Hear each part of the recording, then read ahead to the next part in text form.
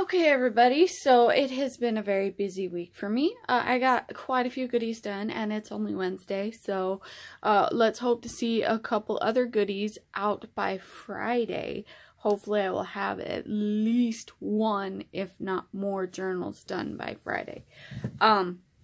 So if any of you know or have been keeping up with my Facebook, or I think I've even talked about it on my YouTube channel, I am now hosting classes at Joann's. So Saturday is my first official class. I was supposed to have one, I think, last weekend, but we've been having issues getting all of the employment stuff and all of that settled through Joann's. But hopefully this week it'll be squared away. I'm actually going to head down there after this and have a talk with them, get some things down to them, and hopefully we will be ready to go. And I was looking in my bag and realized that I forgot something. I will be right back. Okay, now I'm back. So this is my spine demo for the class. Of course, it has my name for my channels and all of that as a demo, and then we got this beautiful journal that is also going to be a demo, so I hope you guys would like a flip through. So it's really simple yet really elegant. I love this fabric. It has the 3D effects in the fabric. You can kind of tell right there. It'd probably help if I turn on my excess lighting, huh?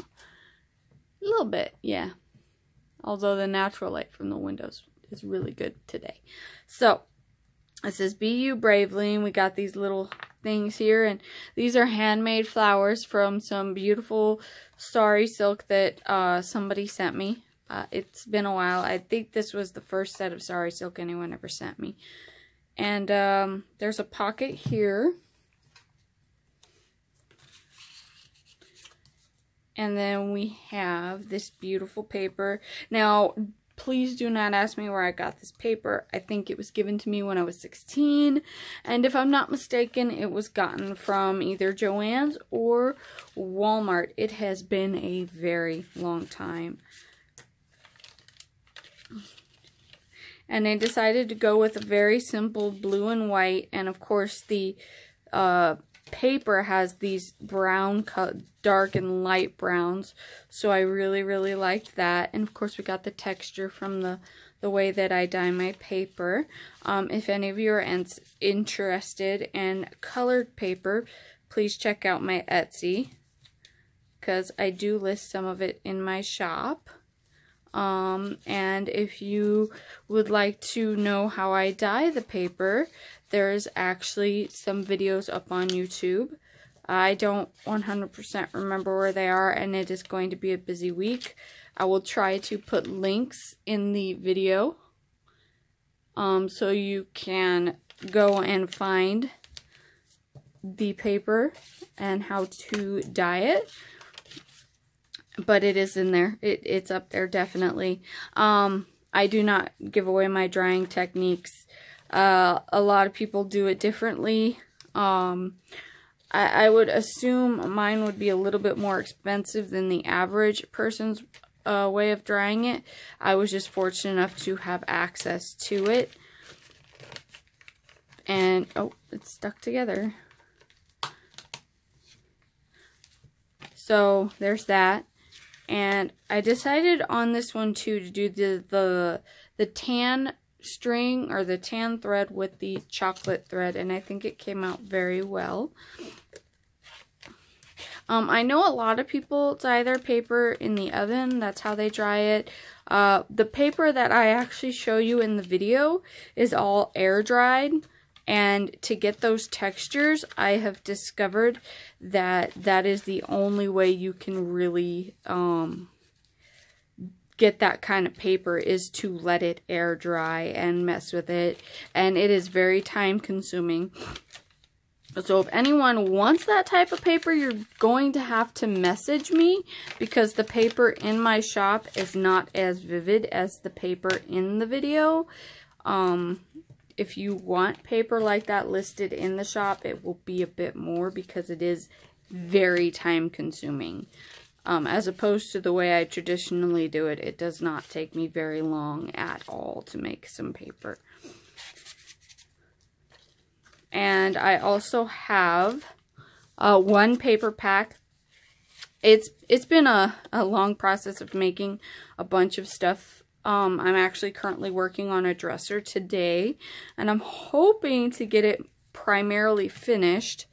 So getting those paper packs finished has not been easy. That I've been wanting. Oh yeah, they're supposed to match. That I've been wanting to do that, and I've been slowly working towards organizing my craft room, which, because I literally have no furniture for organization purposes, it's just been literally piles of stuff.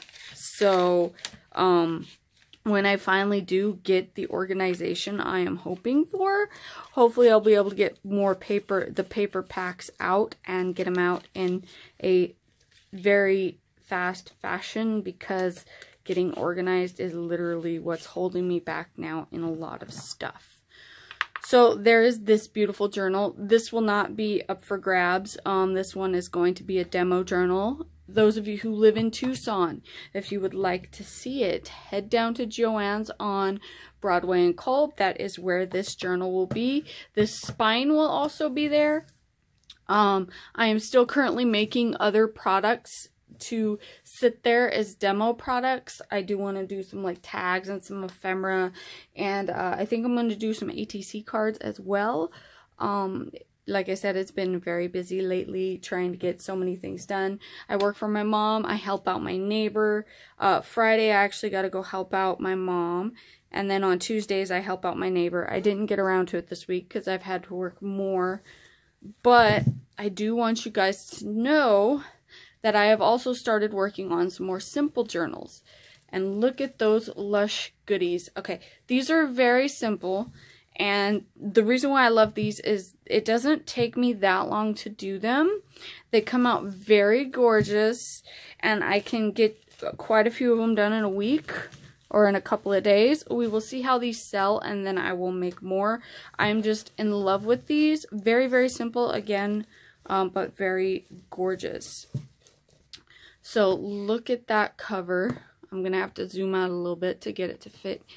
And then, of course, this one is Crime and Punishment, and it is the original book cover. I have all of the insides, and so if you guys are interested and want paper kits to go with the journals, let me know, and I will list them separately in my Etsy shop. Again, I just tore apart the books. I haven't had time to break down the paper. I got a friend who very generously helps me out with that. So I just dropped him off with her the other day, and she should probably be getting to them today. She's probably going to be surprised because it was kind of one of those, I'm going to leave it here and she's going to find it and go, oh my god, this is a lot of stuff. So, but she doesn't mind doing it, and it kills time. But Crime and Punishment, and if you want paper packs to go with it, please let me know. There's paper, I also still have all the paper for all the rest of these journals, so if you want paper kits for those too, please let me know. We have this inside. I love this vintage paper, and matched the journal perfectly. Some sort of vintage theme paper, and again, oh, that don't go in there. Very simple blank sheets of paper. I have been having people ask me, and of course here's the original bookmark that came with the book, so that has been installed, and you will have that. I have had people ask me for very basic journals. Here you are. These will be listed in my shop soon. Probably this evening, while I'm dealing with all of the little trick-or-treaters, I will also be working on getting these in the shop. Some of them have ties on them, some of them do not. A couple of them will be cheaper than others. Obviously the ones with more work are going to be a little bit more expensive. Look at that cover, so beautiful. Remember, these are very old books, so they're going to be a little worn. Don't expect them to be perfect. They have a lot of character. This one is Barchester Towers. Very simple, again. Nothing on the pages. I know Nick the Booksmith right now is doing some really pretty bird paper. Yeah, she's not doing really pretty bird paper. Remember, guys, my train of thought's all over the place sometimes. There's a tuck spot. So I know Nick the Booksmith is doing that Desert Island challenge. It's kind of funny that she did that challenge because I was creating these right when that challenge popped up. So these have nothing to do with that challenge. These were of my own creation and design when coming up with these. And this was primarily because of the demand and people asking me for very simple, low-cost journals. So please check these out. But on the note of the Nick the Booksmith challenge, I will be doing it, and I've been working on some eco-stained paper for that very challenge. My first time doing eco-stained paper.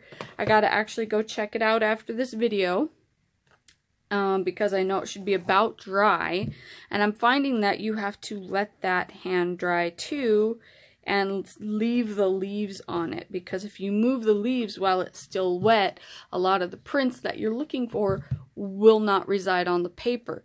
Just a little FYI from what I've learned if any of you are thinking about trying it.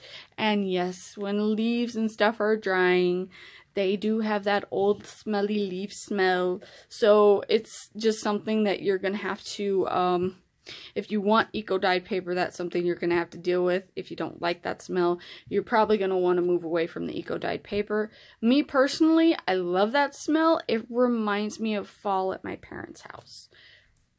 Okay, so we have Green Mansions by W.H. Hudson.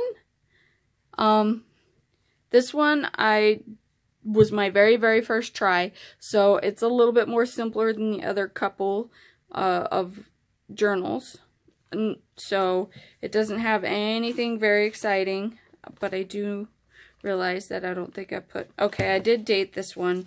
A couple of these other ones I have not dated. I will usually date them and obviously put my name on them. Very simple journals. This one does not come with a bookmark, although it comes with my favorite symbol, the fleur-de-lis. I've actually been debating on keeping this one, so if anyone's really interested, please let me know, because I've thought about keeping that one. Heck, I've thought about keeping all of these. They're gorgeous. Okay, so we got Play-Doh, and I tied this one because I was waiting for it to dry before I tied the strings.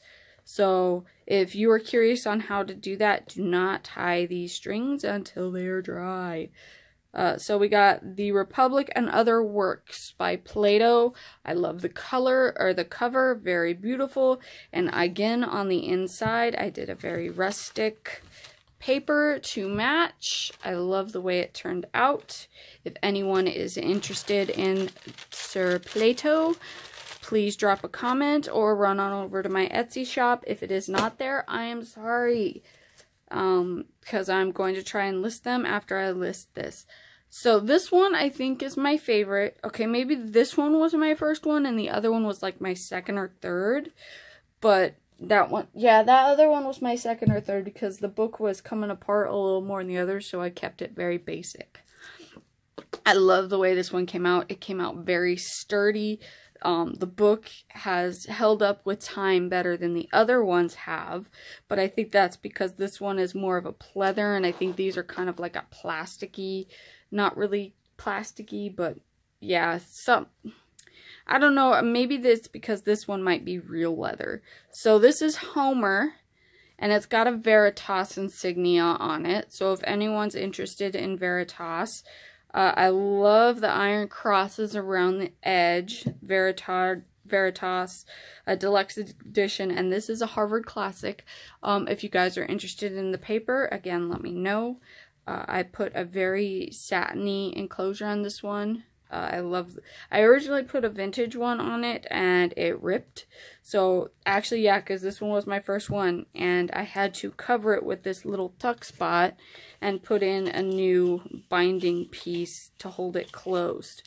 So this is actually not the original one and it is holding up a lot better and looks very nice. I do wish I had the vintage one. It looked so much cooler.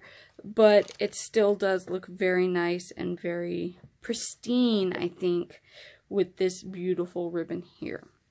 This one does not have a bookmark. I've been trying to put the bookmarks from the original books in with the papers and stuff.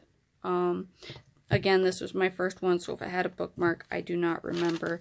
So these are ready to go out. Hopefully I will get them up this evening. If not, I will have them out tomorrow. I hope you all have a wonderful day. Please enjoy your Halloween and give out tons of candy to the little kitties. It has been 15 minutes. Oh, before I go, so I have hit 441 subscribers. Thank you so much to all my subbies.